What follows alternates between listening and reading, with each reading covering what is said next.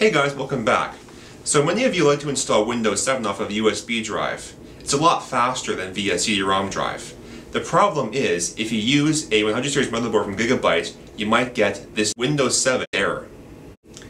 Now the reason for this error is because Windows 7 comes with an old driver called EHCI.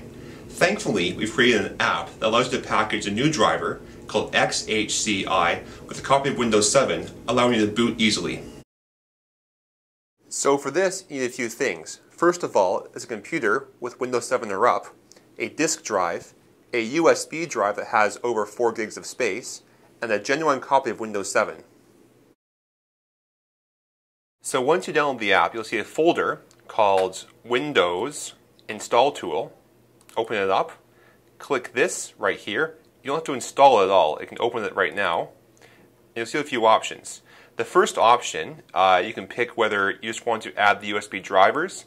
Use that if you already have Windows 7 on a USB drive.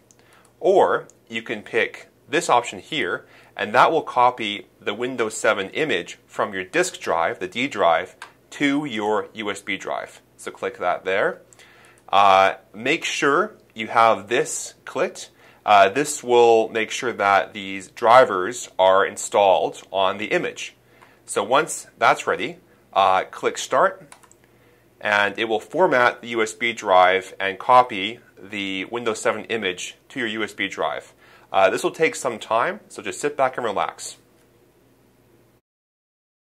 So now we have a USB drive with Windows 7 on it and the proper XHCI drivers.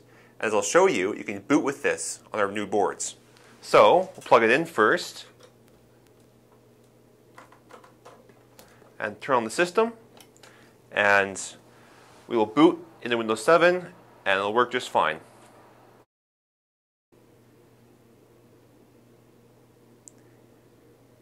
You can see now Windows is loading. It's going to load some files, and we'll start with the setup.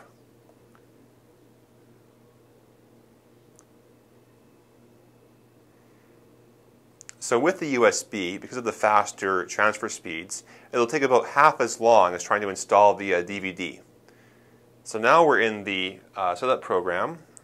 We can click through a few options and we'll be on our way. So we'll click Next, Install Now,